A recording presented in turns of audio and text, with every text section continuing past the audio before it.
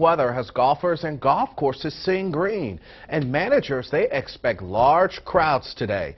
4029's Gochi Loco working this story for us live in Springdale this morning.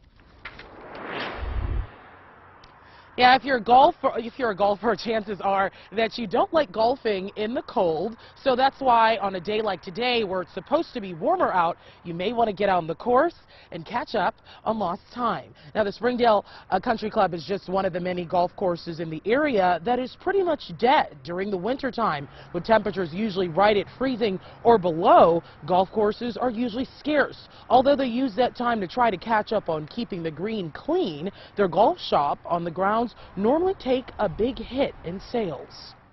You pretty much have to have a pretty warm day to actually have any revenue coming through the pro shop. When it's really cold out, we may not see anybody all day long. Yeah, and the GM here at the Springdale Country Club actually tells me that warm days during the winter time are like treasures. They literally benefit from the spike in people that come out, and of course, the golfers get a kick out of the nice weather too.